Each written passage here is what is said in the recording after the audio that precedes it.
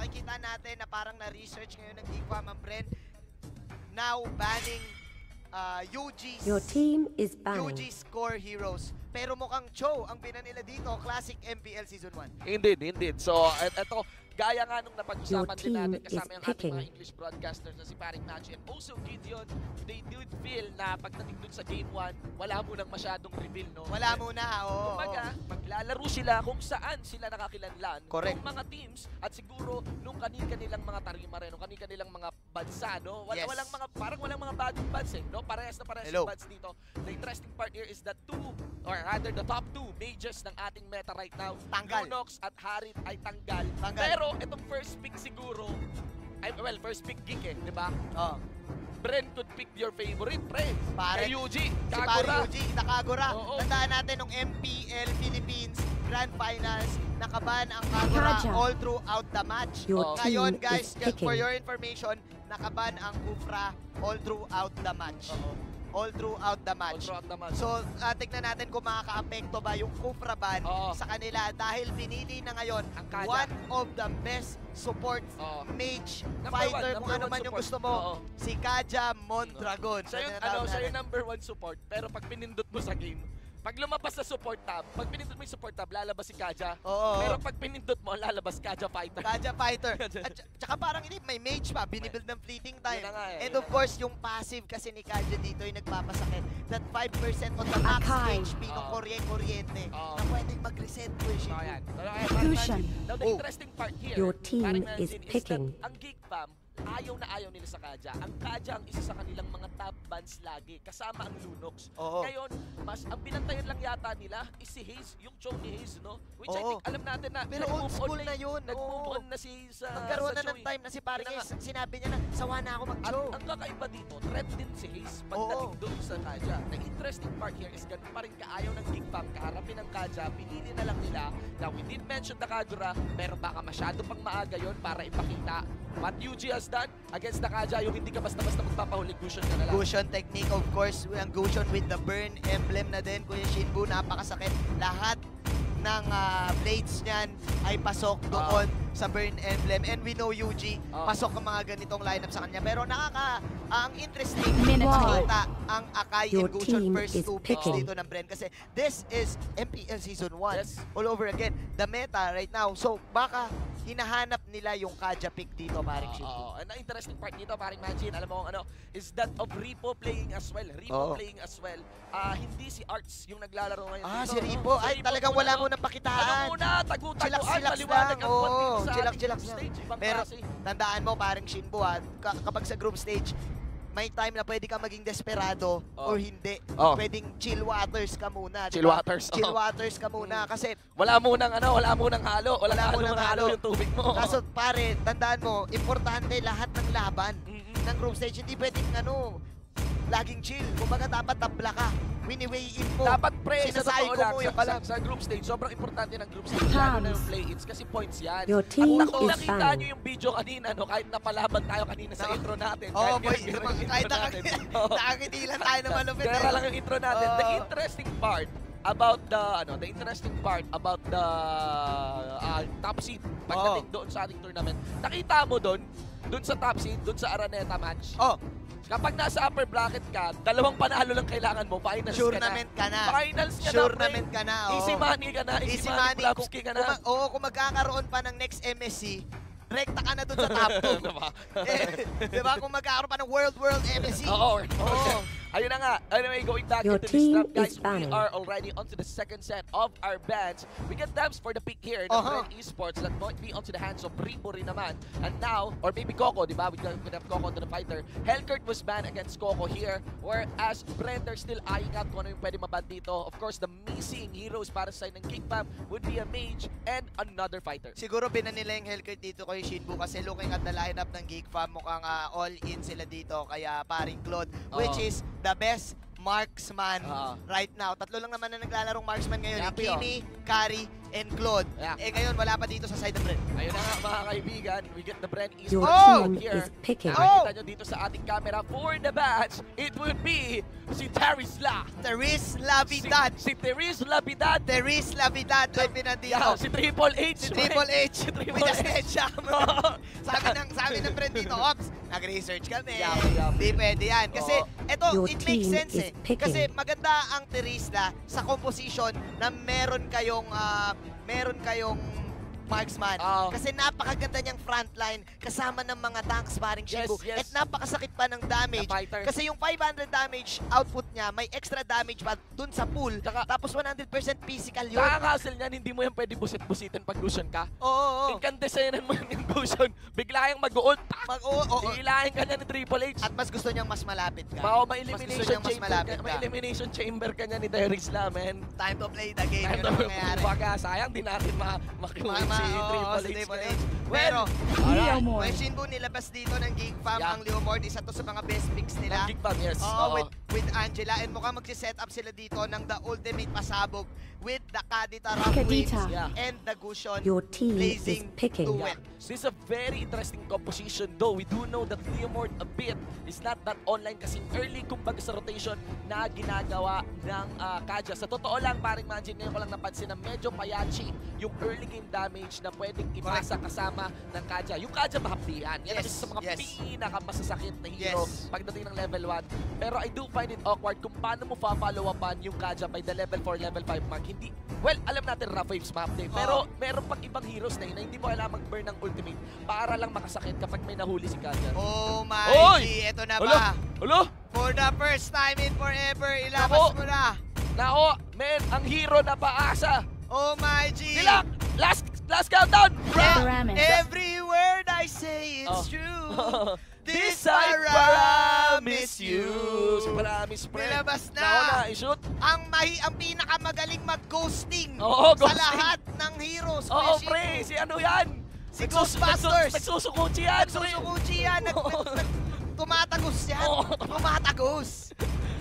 Eto, Kuya Shinbu. Para yan si Pike na may ability ni Weaver. Nako, Kuya Shinbu napag-usapan natin kanina. Ang sabi mo, parang yung early game damage dito, di ba? Parang medyo 10 bits para sa side ng Geek Fam. Early game kasi you have the Kaja, yes. You have lots of control.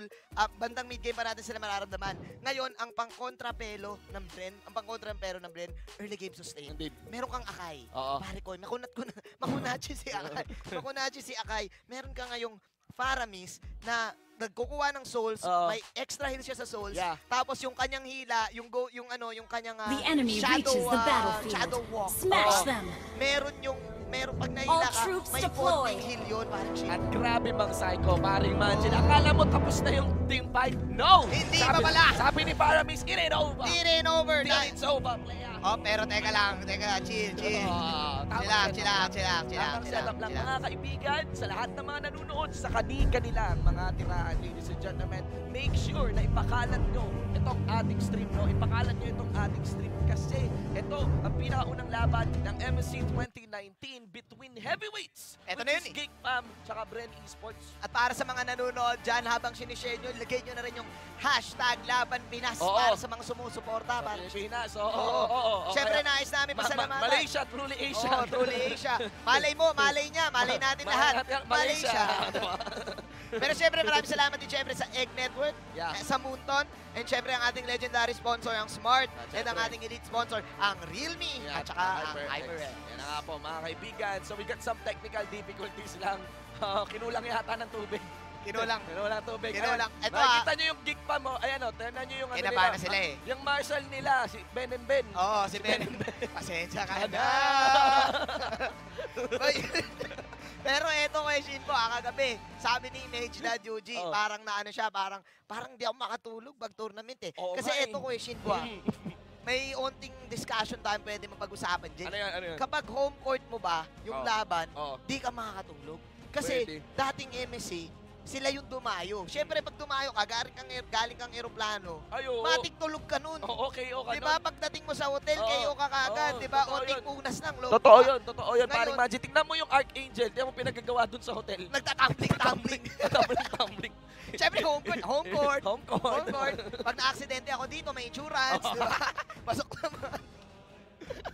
Pasok naman. Totoo yan. Kasi pag doon ka na-aksidente sa ibang bansa, Totoo. mahirap, walang insurance doon. Dito, Oo. tumbling-tumbling ka lang, Gucci. UG, kahit wag matulog, bansa ako naman to eh. Oo nga eh. Oo, pasok mo na sa time zone. Alam ko naman yung nightlife dito. Oo, alam mo na, naman yung nightlifers ako dito eh. Oo, eh. Kaya na nga mga kaibigan, so we got the technical difficulties fixed in and we are back into the game. Remember that this is game 1 of a best of 3 series for the first match here in our group stage dito sa MSC. Sige, paring Shinbu, papakilala ko na para sa Pinas. Bren Esports, Coco ang gagamit ng Tams. Ribo ang gagamit ng Esmeralda. UG, Magestad as the cushion. Si paring Hayes ang gagamit ng Akay dito at si Pain ang Paramis. Meanwhile, on the blue side naman ay ang Geek Squad. Too easy for JPP para syempre sa Minotaur, Sorn, Onde, Kaja, Dominus, Onde, Kenita, Ripo, for the Limard at Fix para sa Claude. Maring imagine sa si Fix ang pinaka-threatening na players, pinaka-threatening na core. Na core, yes. Actually, yun ang kalakasan ng Geek Fam. Uulitin ko lang paring Shinbu yung kanilang mga core plays and yung utility na hinahatid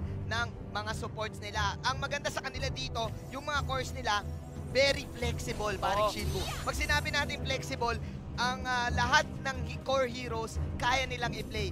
Fix can do the off lane, pwede rin siya mag-mid. Dominus din, pwede sila mag-switch-switch, paring Shinbu. Mapapansin mo dito that the early game aggression is initiated on mainly ng Bren Esports squad. Sila kaagad ang unang sumundot para makakuha ng cut doon sa ating bottom lane side. And remember, nasa taas pa nanggaling yan si Paramis pare, wala kayang flicker. Correct, pero tignan natin dito, First nagkapasok na. Eto na, the ghosting First technique, blood. first blood mula sa Mage Dad, UG, getting Naku, it, parang Shinbu. si Too Easy, Bobby Tricks ang unang Turtle first blood resurrecting soon. ng ating MSC sa unang laban ng unang match ng group stage. Unang dugo, Una pa sa first. Una pa sa first, paring Shinbu. And what's interesting dito, Paramis can actually block yung minion wave and get all those souls.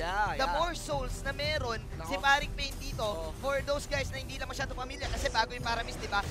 Yung death timer niya, nalilesen. Oo, pero lala ng death timer niyan.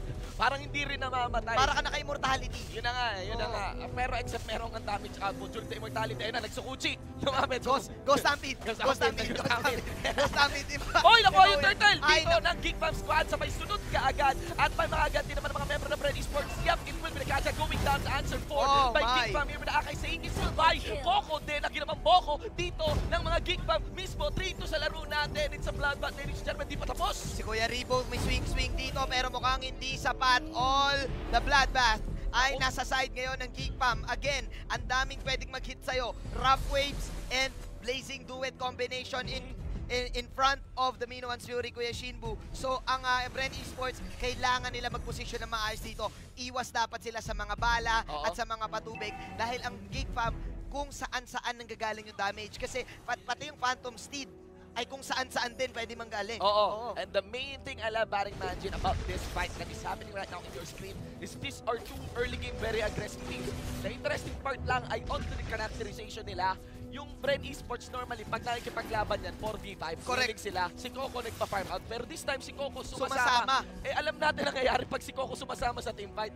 Nabibitin yung farm. Kasi kahit nanonood ka ng stream ni Coco, di talaga sumasama yan. Kahit thesis, hindi sumasama yan. Kahit group project, kahit meeting, sabi niya, bahala ko dyan, sasama lang ako pag kailangan ako. Pag kailangan na magpa-print, nagsasabit na lang. Pag kailangan na mag-report, ganun na. Pero ang mahirap dito, replay ng team fight kanina. Let's look into the replay. Makikita natin si Sorn dito. And look at that backline damage. Mula sa Rapway at saka yung Blazing Duet, yung umubos dito sa Bren. And, at pre, nakabuelo dun si Fix ha. Kahit hindi pa ganun laki yung damage output ng isang Claude sa laro natin. Napaka-impact na kaagad ni Fix dun pare. 4 assists, imagine that. Out of 5 kills ng buong team. Even though meron siyang bounty dito, di ba? Sulit pa din yung XP na nakukuha niya. And si Dominus, having that 3-0-1 where Shinbu, again, course are real para dito sa side ng Geek Fam.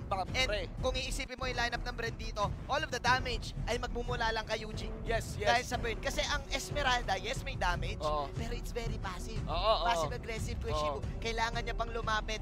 And the best way to counter up ng Esmeralda you just kite her. Kite her with love. Yun lang yun. Kite her with love. At napigilan na rin yung Esmeralda dito. Supposedly, grabe mambuli sa early game ang Esmeralda. This is one of the weakest form ng Bren Esports. They're gonna be playing from behind on this one. Kahit isang team fight lang yun, guys, sobrang laki na nung lead na makukuha doon just because of that bounty hunter na emblems na available sa side ng Geek fam. Tingnan mo yung gold lead, 2K di nawawala. And yung turtle din, Kuya Shinbu, yun din yung pinaka naging kakaiba dito sa side ng Geek fam. Dominus having the fire burning on the dance floor emblem para dito kay Kuya Yuji, napakasakit, paring Shinbu. Kada tama, bawat patama nung patubig may apoy yun. So tubig, apoy, Ramdam mo. init, lamig, magkakasakit ganun, paring Shinbu. Ramdam. Binibait out nila mismo dito. Yung Minawan Fury pa rin, hindi pa rin pinangahawakan pa rin.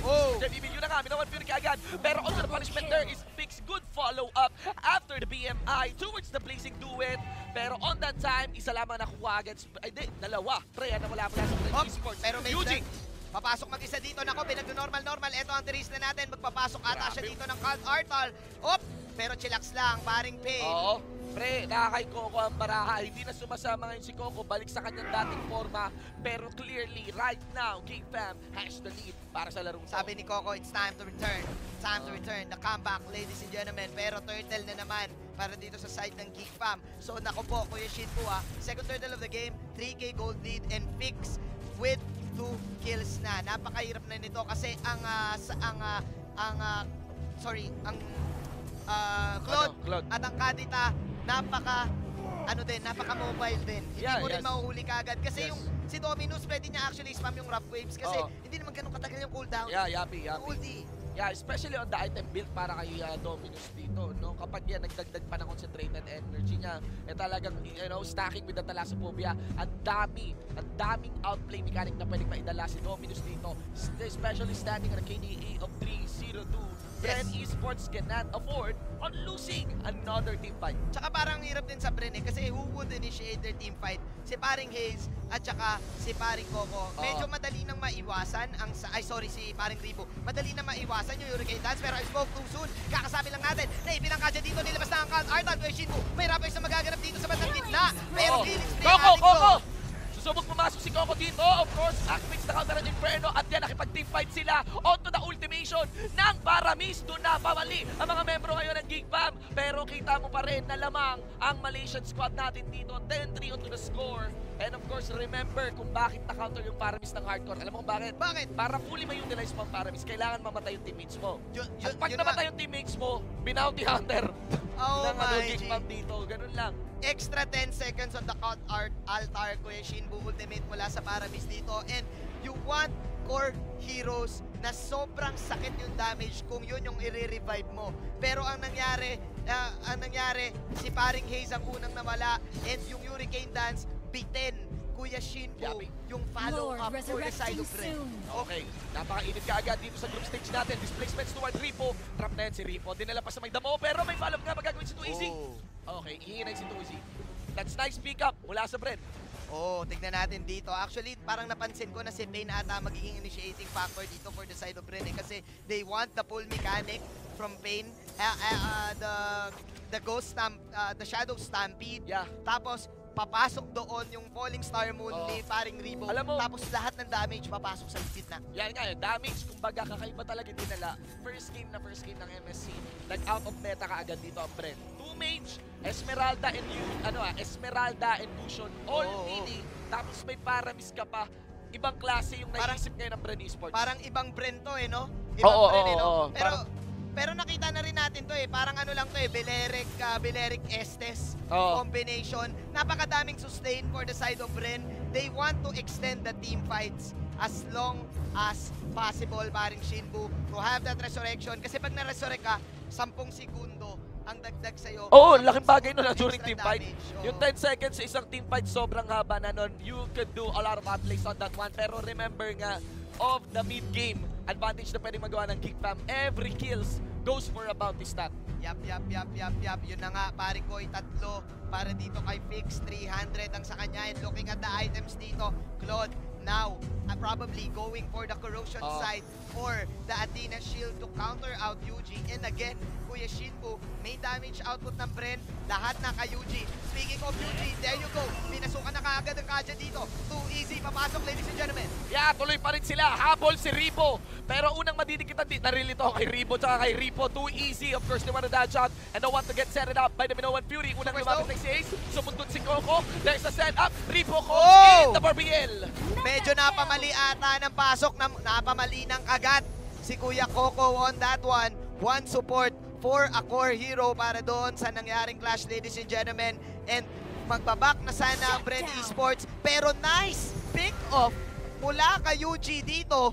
That was very fortunate kasi kung isipin mo medyo nalugi sila doon.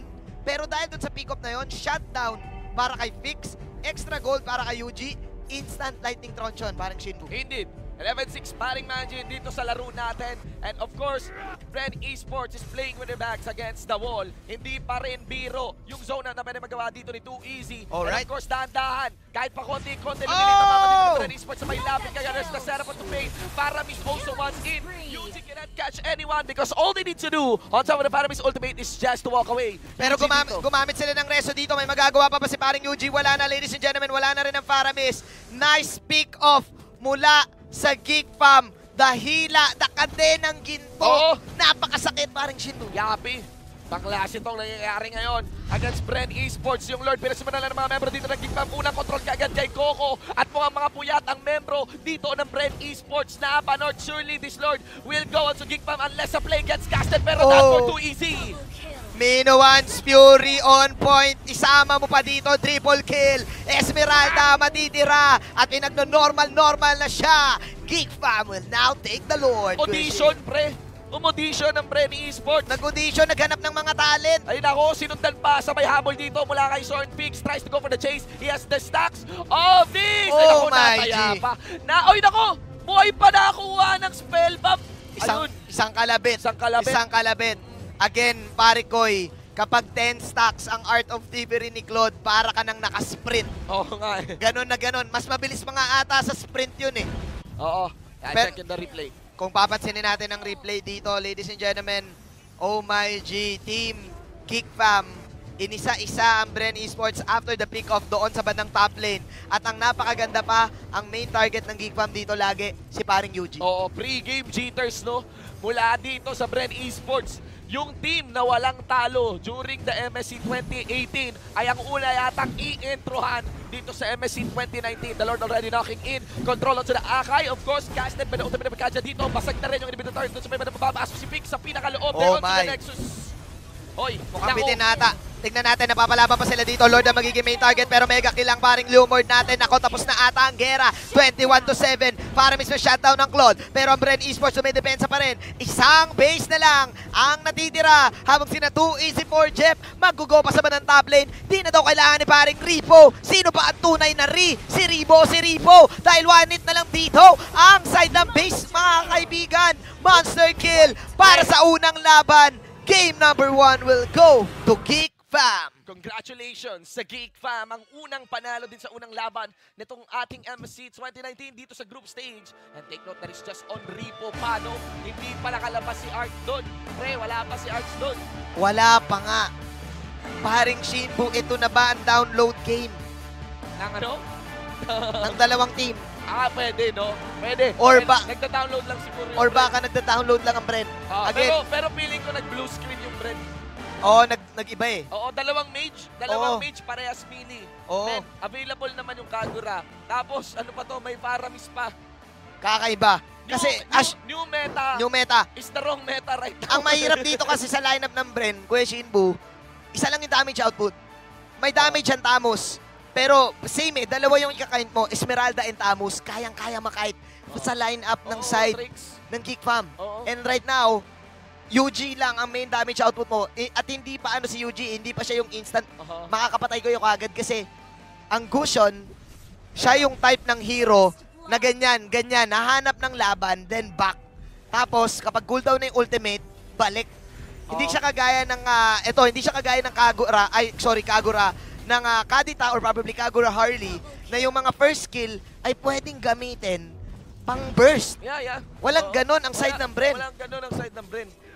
Well, they have the Gusion, pero as in, paano ka lalapit dyan, di ba? Oo. Paano ka lalapit? You got the Kadita, lulubog lang yan, di ba? Lulubog, lilitaw, parang Shinbu. And this is it. Look at that. Boom! Buwelong-buwelo si Vix Oo. na makapaglagay ng ultimate dito. Malaking question ito mula sa Bren Esports. At kung ganito, ang puro laban na matutunghayan mula sa kanila, hindi lang hello Araneta, kundi goodbye Araneta. Goodbye Araneta ang mangyayari kasi Kuya Shinbu, 8 team lang ang makakapasok sa Araneta. Oo. Kapag natanggal yung 4, hotel lang sila. Hotel Araneta lang kayo, bawal na kayo sa stadium. Ganun ang mangyayari. And, Kuya Shinbu known ang Bren actually na natatalo ng game 1. Ito na ba ang download game? Yun ang tanong ko. Yun ang tanong ko. That is the only thing. That is the only thing that they can bank on to the